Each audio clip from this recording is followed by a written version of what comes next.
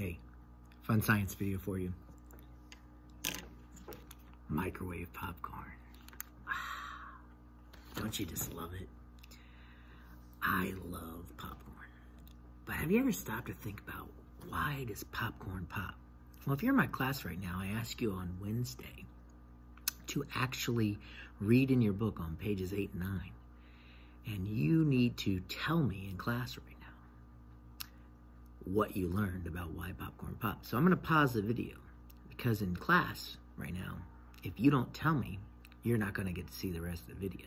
So right now, pause the video. All right, if we're back, that means that you just told me in class, according to the book, why popcorn pops. And what's interesting is the book also says on page 8 that there should be a way to evaluate this. There should be a way to evaluate what we just said. And so, according to what we were reading when we were doing our reading and talking about the book, this means if there's a way to evaluate it, it means that it's a blank idea. So I want you to type into the chat right now, because we're in Zoom, what type of an idea is it if it's able to be evaluated? So type your answers, and I'm going to pause the video. If we're back, that means that somebody typed that it's a testable idea, and that's absolutely right. So the question is, how do we test the idea that you just told me about this popcorn, making it pop? Well, see, it seems like if the book is right, and that inside of these kernels that are in here, if there truly is inside of those kernels water, like the book says, and if truly when we heat it up in the microwave, it causes the water to first boil and then turn into a gas. Well, if it turns into a gas, that kernel, the pressure inside that kernel is going to build and build and build, and eventually it's going to go.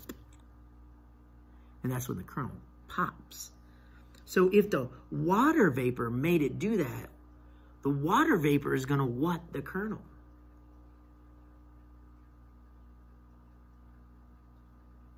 I'm waiting for you to come up with an answer.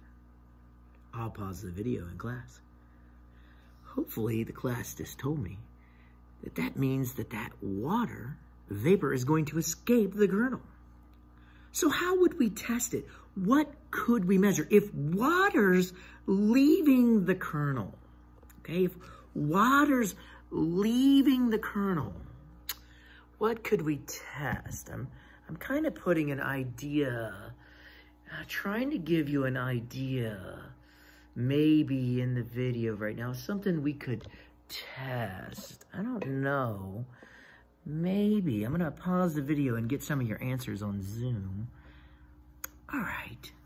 That's right. We could test and see if the mass changes. See, if the water vapor escapes and it was there before, well, the kernels should have a, you decide as a class, would the kernels, after you pop them, have a higher mass or a lower mass? Right now, you're on your video screen on our Zoom. You're going to be telling me if it would be a higher mass or a lower mass. So I'm looking at the screen and looking at your vote, and I'm pausing the video. So I just saw you on the screen. Hopefully your class got this right, because you're getting points for answering questions right in class right now. So I hope you voted correctly.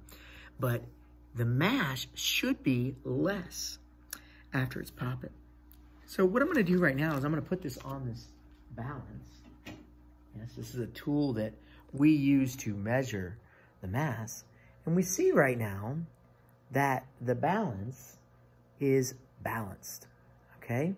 It's going to stop moving here. And when it stops moving, I'm going to record that value. That is 101 something. But remember last week we learned that a number without units is meaningless. So what would that be? 101 what in the science classroom? Pause the video. Hopefully your class just told me it'd be 101 grams. So that's the unit. So now what we're going to do is we're going to take the popcorn and we're going to go ahead and we're going to pop it in this microwave. So I got a feature on this microwave where I can just hit a button that says pop the popcorn. And we're gonna start to pop the popcorn. Now, as we're popping the popcorn, hopefully that's not screwing up the video sounds too much or anything like that. We're gonna let it pop. And we'll start to hear it pop, and I'm gonna monitor it, and we're gonna wait. We're gonna wait for it to finish popping. And then what we're gonna do is we're gonna put it back on the balance. And while we're waiting for it to pop, I want you to predict, is the balance gonna have a higher mass or a lower mass? Hopefully we'll get this right since we just were talking about it, all right? And we'll see then if we are actually correct. So we're gonna kind of wait and listen to it popping, all right? I gotta kind of listen for it, and hopefully we'll start hearing it pop here in a second, hopefully, all right? This one's taking a while. This is an older bag of popcorn. So hopefully, there it's going, finally. I love popcorn, I'm getting excited. I wish you were able to be with me in class, because if you were able to be with me in class right now, I'd share the popcorn with you. But you know what?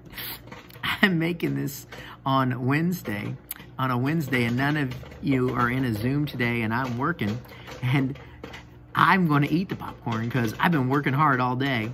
Just like you've been doing work, I've been working hard on Wednesdays too, making this video and doing other things. So there it's going, and we're hearing it. Yeah, it's getting exciting. Pop, pop, pop.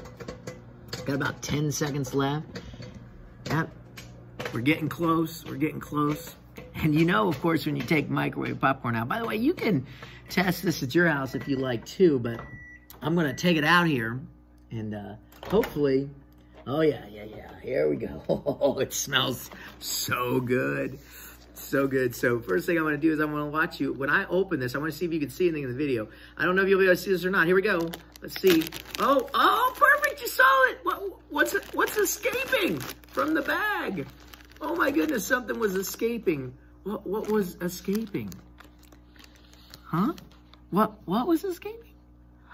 Wait, water vapor.